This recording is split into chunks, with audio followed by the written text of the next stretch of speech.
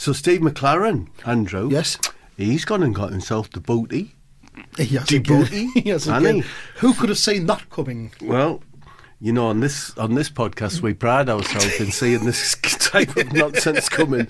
So he got the sack, and let's face it, it's got all the hallmarks of a classic British manager: destroy an exit. Destroy an exit. Perfect, wasn't it? So I managed to find out what happened on the day of the sacking anyway. Can't reveal my sources, and I never would. All right. So Steve was in his manager's office with Casper the Snake, who's his assistant manager at the moment, yeah? Officially, yeah. Yeah, he's topless, pacing around like... Steve or the snake? Steve. Steve is. Yeah, the snake always wears his skin, you know, his fur. He's topless, pacing around like, you know, like a fancy American law professor. That's how he looked like, and he's nibbling on... a toffee and marshmallow fun and laughter bar. Yeah. Right, Steve says, "Oh dear Casper." "Oh dear Casper, what do you think Mr. Fernandez wants? I'm in a right toodle pipper ding dong. I feel like I could drop a Todd any minute, you know. Should we just go home and watch Escape to the Country?"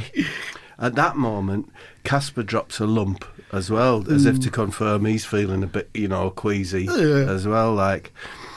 God, what do you think he wants? Do you think he needs some carpet advice?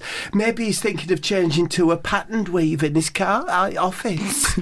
Casper shakes his head. No, maybe he wants me to give him a box of fun and laughter bars for his family and friends. Casper just shakes his head. Oh, I know what he wants. He'll want to have a chat about next season's new kit. I sent him a design, you know, based on a cross-section of a Dayton walnut cake. Dark brown, light brown and beige. Yes, I bet that's what he wants to talk about. Casper shakes his head. Just as the phone rings, it's Mr. Fernandez's secretary, right? And he's ready for Steve. Well, on hearing this, Casper opens up a drawer in the desk, revealing a lovely light blue short sleeve comfort fit shirt and a blue and white hooped tie. Yeah. Nice for QPR, isn't it? Oh, lovely. Oh, Casper, you little fountain of yummy sweet bubbles. It's 100... It's 100% rayon with double stitch sleeves. These are as rare as left-footed pelicans. I can't fail with this resting gently on my tits. Casper smiles and they both walk through into Mr. Fernandez's office. So what you got to say for yourself, McClaren? 1 win in 15 games. If this continues, we'll never finish in 15th place. And wipe that piece of large leaf coriander. And wipe that piece of large leaf coriander off the top of your head. No, Tony, you silly Rodley Plonko. That's not large leaf coriander. That's my head island. My head island. Enough already, you dumb fucker, Billy. Explain yourself. Oh, all right, but would you like a fun and laughter bar, Mr. Fernandez? It's nutty shite in a chocolate cat suit. No, I have some cherry tomatoes already. I must say I'm very impressed with the durability of your carpet, Mr. Fernandez. Just look at the heavy traffic area by the door. It's still literally as good as new. Yeah, well, maybe. In a certain light, the pile looks a bit flat and dreary. Oh, that's a bumbleino. Should I do a quick replump with me wooden comb? No, just leave it. Are you sure, Mr. Fernandez? As sure as hell I'm sure. Now quit stalling and explain why my team can't win a goddamn match. Are they shit or are you shit? 'Cause I certainly smell shit round these parts. Look, Tony, I know things have been, a bit skew-whiff in recent weeks, but I've got a new motivational song that should turn things around. Just listen up. In this league, there are 24 teams, but the best one is the QPR.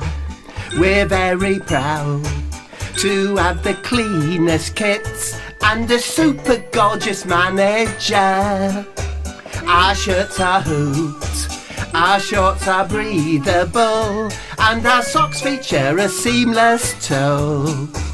The changing rooms are fully carpeted, and the win bonuses are always nice and low. We are the QPR, we'd like to shake your hand. We are the QPR, 35th best team in the land. We always make it look like we are trying. 15th place is what we are supplying. Win, lose or draw, no matter where we are, we tidy up and thank the staff. There's more to life than 3 points on the board. We always give the away fans a good laugh. We are the QPR, have a fun and laughter bar. We are the QPR, we've all got company cars. And if you say that we're shite, then you're lying. If you're selling a dud, then we're buying.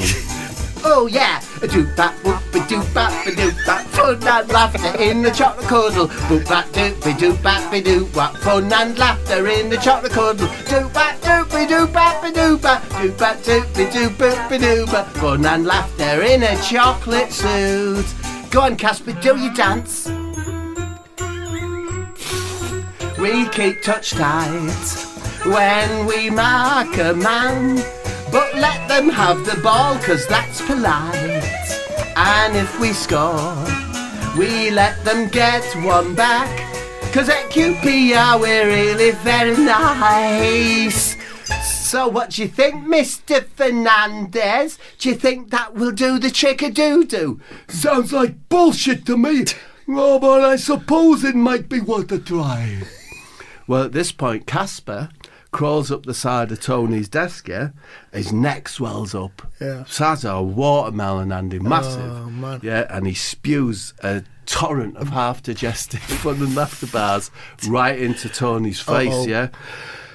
That's it, you saggy-assed helmet. You are fired, and take that long pig of yours with you. Yes, Mr. Fernandez, of course, Mr. Fernandez. Well, back in Steve's office, Steve and Casper laughing their heads off. What? Right? Yeah.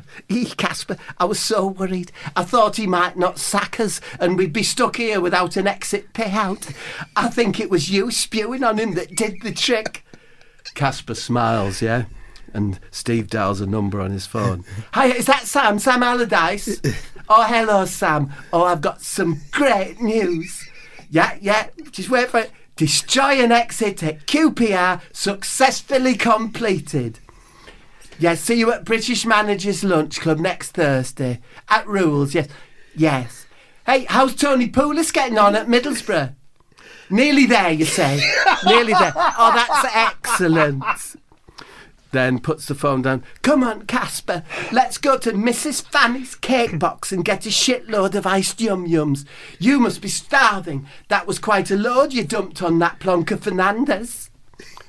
Ba, ba, ba. So that's Steve's. Another chapter complete. How many jobs has he been through now since we've been doing this podcast? Is it like 4 or something? 4, 5 maybe. But there you are. I don't know details of his payout. Yeah, he knows what he's doing, doesn't he? He's no mug. God, they all do, don't they? Oh, don't they they all just? do.